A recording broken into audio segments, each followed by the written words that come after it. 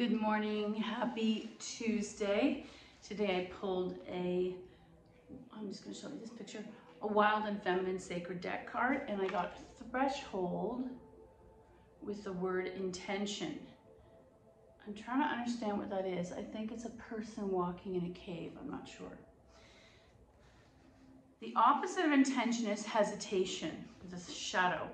I cannot tell anymore when a door opens or closes. I can only hear the frame saying, walk through.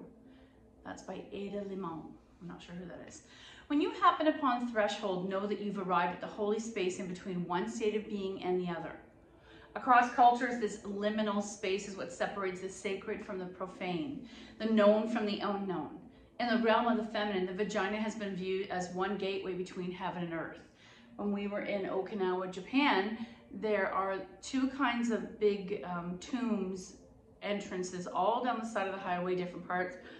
Some of the villages, some are turtles that you would return to the earth through a turtle, and that's like this big kind of sand or stone sculpture on the side of the road. And then the other is a vagina, and the idea that you're going, when you die, you're going back into the earth that birthed you. It's a gateway between heaven and earth. Today, the threshold greets your medial nature, portending that the time has come for you to move between worlds, to move forward. Coming upon this unexpected frontier may evoke hesitation. Fret not, at the portal of the unknown, threshold gives you her medicine. In these defining moments when you temporarily inhabit a space between space, you may find liberation in uncertainty. Think about when you finish a job, you retire, or you're packaged out. You might find stripped of plans and distractions. You can land in the unshakable immediacy of who you are and where you belong. But first you must do your inner work, sometimes twisting and writhing to shed old ill-fitting identities. The word thresh refers to removing dry husks from fertile seeds. Like you, contain dormant potential. To cross a threshold, you must delve into the mystery of who you are at the core of your being. Lift any veils to prevent you from seeing the truth, and craft a soul-mirroring intention to propel you to the unknown. Anyone poised on a threshold must prepare to greet the guardians of the gate who personify fear and defend the status quo.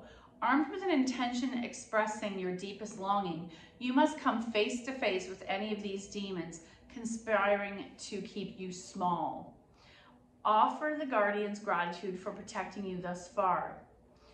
Then, when you ask them to step aside and bless your journey onward, step across the boundary between past and future to enter the spacious landscape of evolvement. Here, any opening might be a threshold. Any leaving and entering a doorway is what's beyond. So, I guess think about some threshold points in your life in the past, but also maybe you are thinking about a threshold that you're on right now and how to move forward, what decision to make. So for that, I'm going to work on balance and hovering between two spaces or two worlds, between air and land or ground. Let's start on the mat, constructive rest. I'm going to start with my arms by my side, palms cutting into the mat, and pause.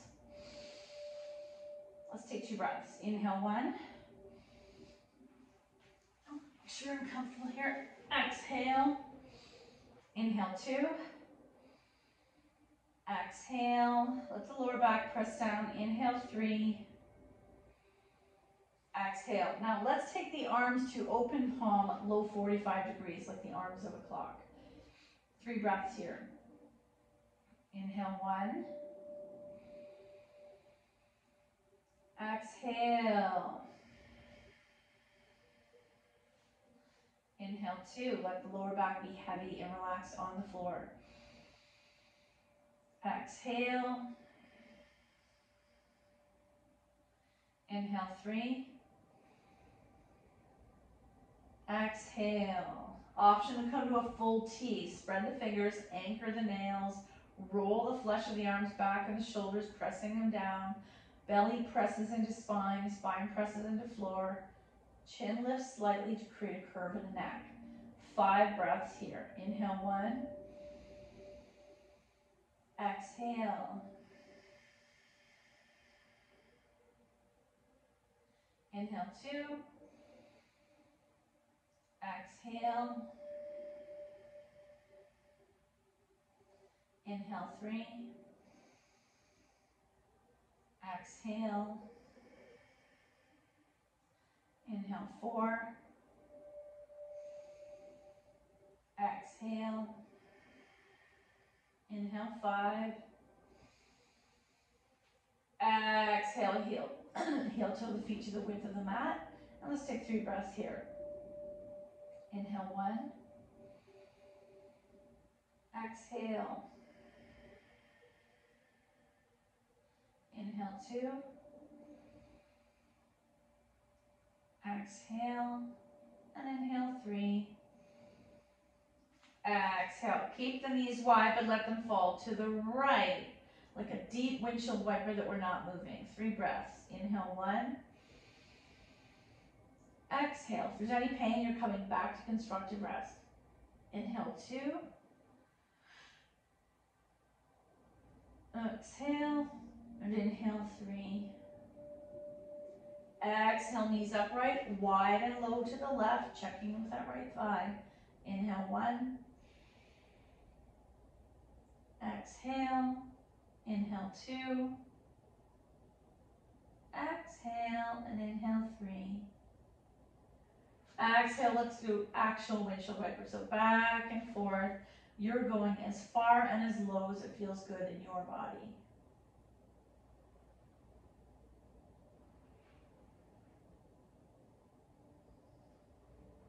And then coming back to center, feet stay as wide as the mat. Let the thighs press into each other in the center. And instead of an external rotation outwards, we're taking the thighs internally rotating to center.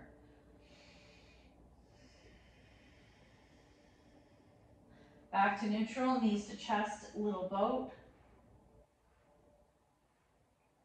Let's take our knees to the left to the floor on the left. Right arm opens to a T. Take a break here, 3 breaths. Inhale 1. Exhale. Inhale 2. Exhale and inhale 3. Exhale back to center. Knees to the floor on the right. Left arm opens to a T. Inhale 1. Exhale. Inhale 2. Exhale and inhale 3. Exhale back to center, little boat or egg beaters.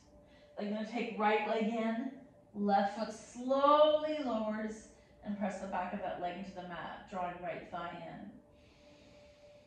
Left hand takes right knee over, single leg spinal twist. Center. Take that right knee out to the side and then rock the baby if that's available to you.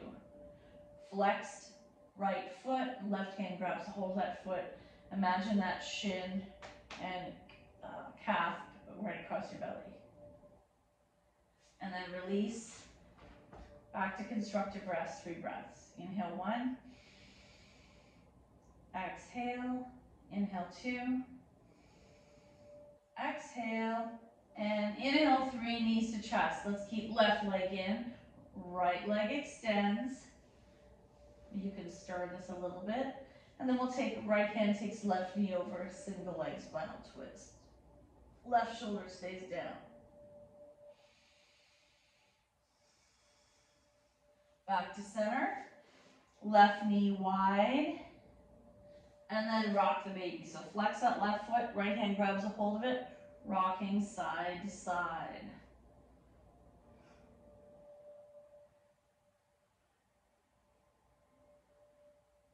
Knees to chest, little boat, or egg beaters.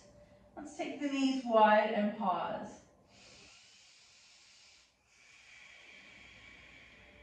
And then coming into setup for happy baby, hands behind the knees, pull those knees towards the armpit, pressing spine down. And then option to come into full happy baby.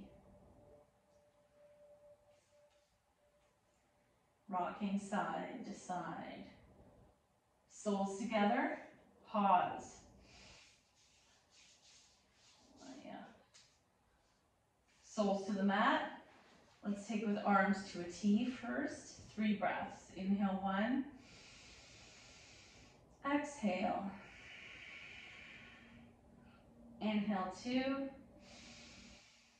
Exhale. And inhale 3. Close the legs. Feet in the air. Point and flex. We're trying to stretch out the back of the hamstring. Legs wide.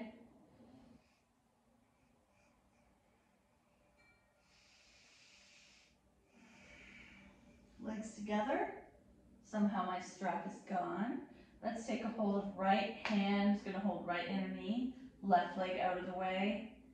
And slowly experience or play around with how wide can that leg go without the left hip lifting.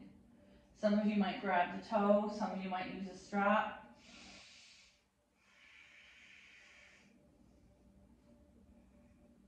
Back to center. Knees to chest. Little bow. Feet in the air. Point and flex. Right leg's going to lower out of the way. Left hand come inside the left leg. Open and close a few times. Option to grab that toe.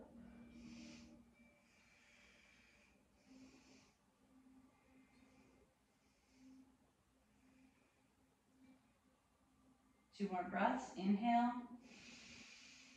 Exhale. Inhale. Exhale back to center, knees to chest, little boat. Point in the air, one more time, point and flex.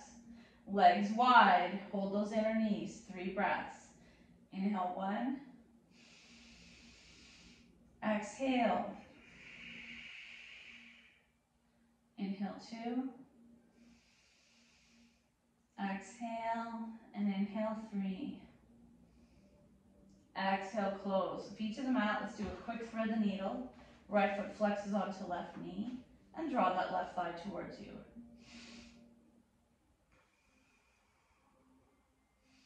Option to straighten that leg. And shake it out. Other side. Left foot flexes onto right knee. Draw that right knee and left foot towards you. Option to straighten that leg. And then release. Roll on our side. Help yourself come up. And let's come into extended child's pose. You want to find a place where you can stretch out and really wake up the back body.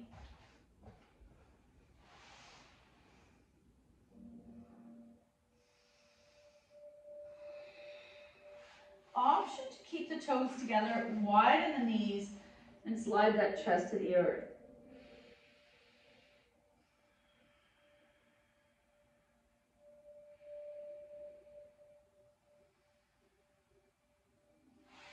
And then come on up. Okay, let's do a quickie cat-cow. Bum in the air, wrists under the shoulders. Slowly looking up. And then engage the core, looking down. Follow the flow. Cow, cat, cow, cat, cow, cat, cow, cat. And then let's do a quick bird dog while we're here, because we're going to be working with balance, and there's a lot of solidifying the body, engaging the muscle groups to center, to stabilize the pelvis, the shoulders, the ankles. So let's start with right hand stays down, left knee stays down. I tuck my toe for stability. Right foot steps back, left arm reaches. Engage, pull it all together and lengthen. Keeping that left ear beside your bicep so you become head in line with the spine. Lengthen. Switch, left hand down, right knee down. Lengthen, switch, lengthen, switch, lengthen, switch, lengthen, switch, and last time, lengthen, undo, extended child's pose.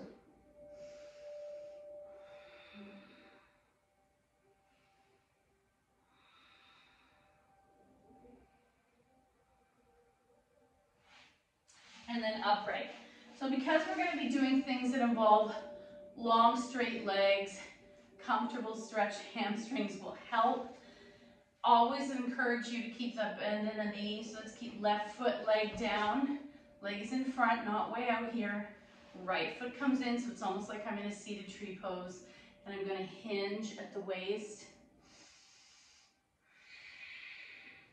And you have a choice. You can stare at your foot, you could use a strap, you could try to grab that foot, but I don't need you to drop the head. Chest comes towards thighs, looking towards your toes.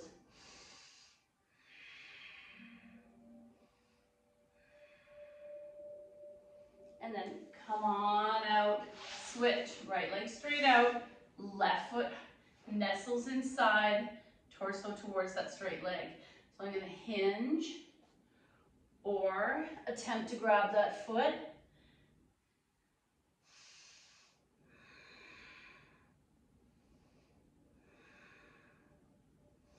And then come on up, roll out your ankles, point and flex, fan the toes, tiny forward fold in the middle.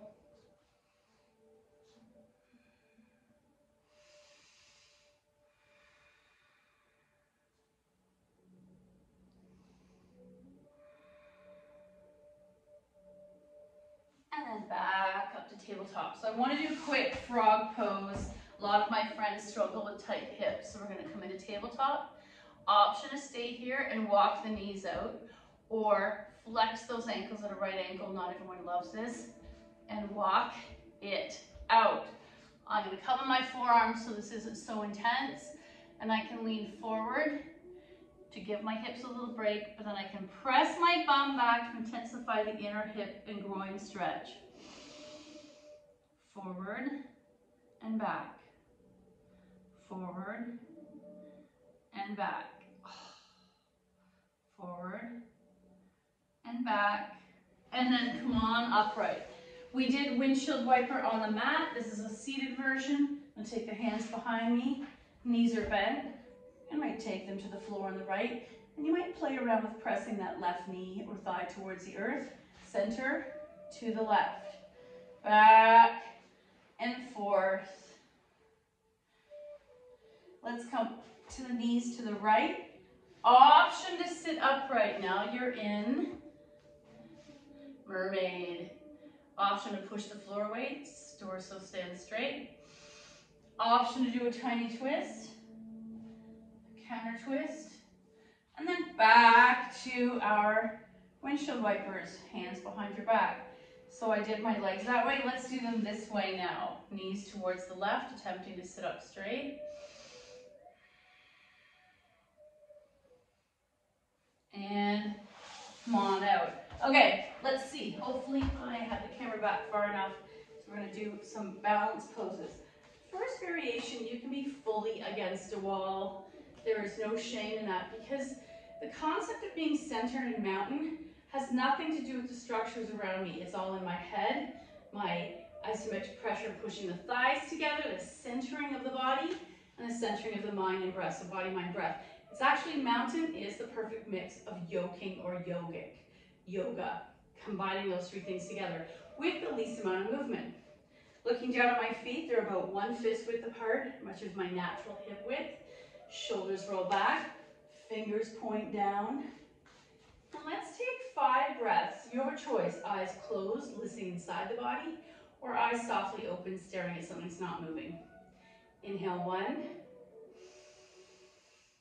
Exhale, shoulders relax. Inhale 2, deep breath in.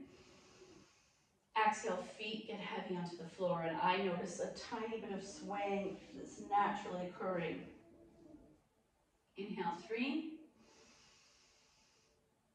Exhale. Inhale 4. Exhale. And the last one, make it more intentional. Clench the inner thighs and glutes together, almost like you're squeezing something between your inner thighs. Hands flex, fingers point down, shoulders roll back. Imagine the shoulder blades coming together. Engage. Smile on your face, 3 breaths. Inhale 1, exhale. Don't lose that engagement in the thighs and glutes. Inhale 2,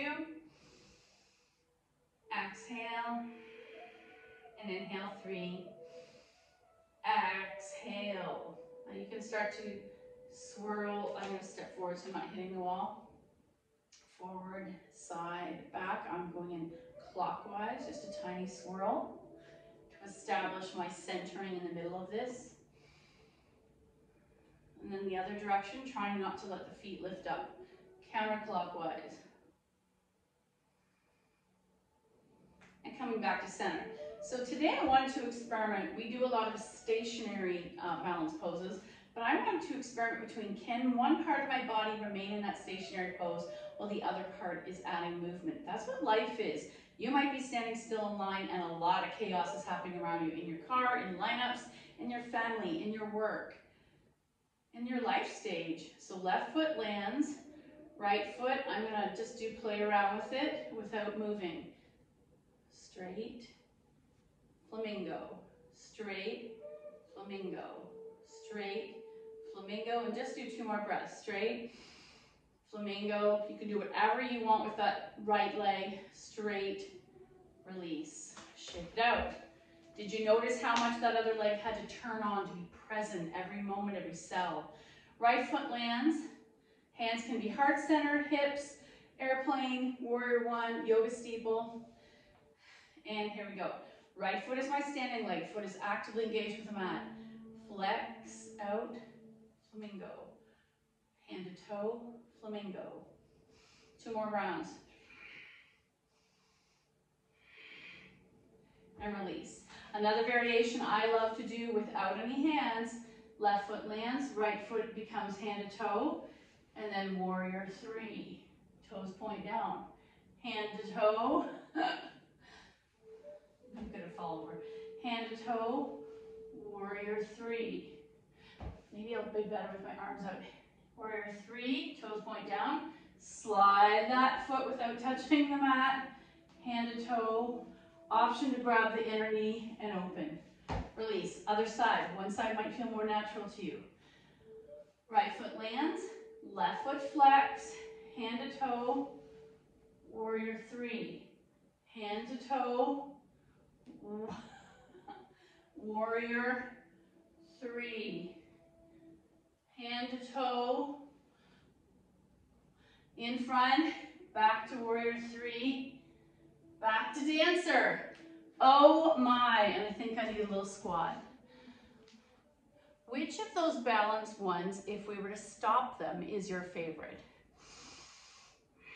I'd like to think that tree pose is the OG, the original. Okay, and then press up. Let's try another experience. How about if I do a standing and movement experience but with bent knees? Is this a little easier? Knees are bent, coming into my easier version of squat. Hands out in front, attempting to sit down. Up, down. If this is not beneficial to your knees, do not do this. Reach out for somebody. Down, reach out, hands to heart center, rise. Down, reach for the ball. Sit down. Oh, I can hear my knees creaking. And up. Nice. Let's do tree. No, actually, let's do eagle legs. Cross and sit. Uncross, stand. Cross and sit. Woo. Uncross and stand. Cross, bind, sit, up, release. Cross, bind, sit, up, release. And one more time. Back to the squat. If that feels good, up and down and up. Quickly coming into squat if that's in your practice. And let's come back to seated. I've had you moving a lot. Hands on my knees. Shoulders back, sitting up straight. Left ear, left shoulder. And just pause. What if you didn't crank, trying to get that deep stretch in? What if you let gravity lead the way? You can take your hands to the floor, let the shoulders release. Center, right ear, right shoulder, as gentle as possible, letting gravity be in control.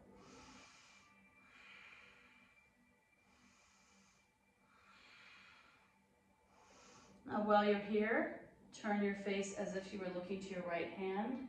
You're just getting a different spot. Back to looking at the ceiling. Up. Left ear, left shoulder. Look down at your left hand.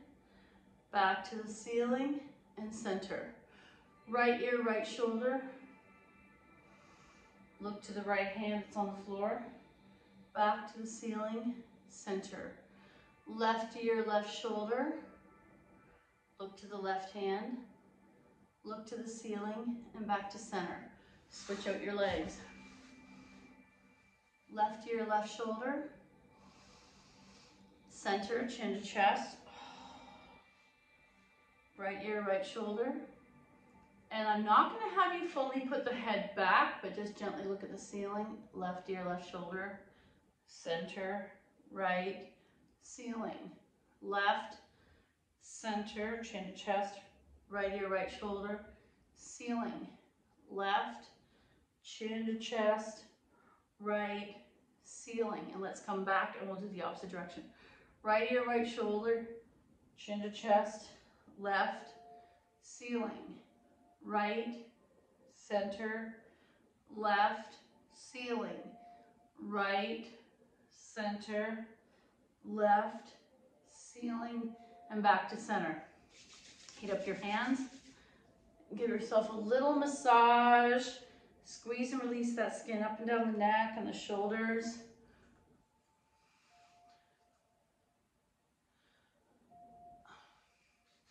Awesome. Okay, our final reading today is from our beautiful poet, Canadian Ojibwe poet, Richard Wagamese.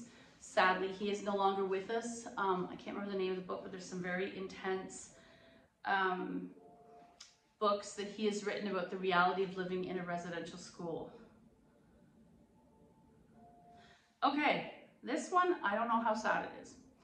I spent years patrolling the margins of believing that from there I could observe and know from the outside. But the truth is I couldn't. And until I learned to walk into the center and even deeper into the center of the center where now is. Now is perfect. It's honest and elegant and pure. This moment, this quiet instant of mourning, writing in solitude becomes so much more when I know that I have an earth to plant my feet on, a sky to gaze up at and ponder the great mystery, and a heart beating blood through the vessel of my body. Open to everything, immune to nothing. I can live there, this life beyond the margins. And I talk about that often. How can I live life 100% fully engaged, fully present? Nothing is promised to us. What is something that you've been holding back from participating in fully 100%, authentically being gregariously involved? Thank you so much for your effort. The good in me sees the good in you. Namaste.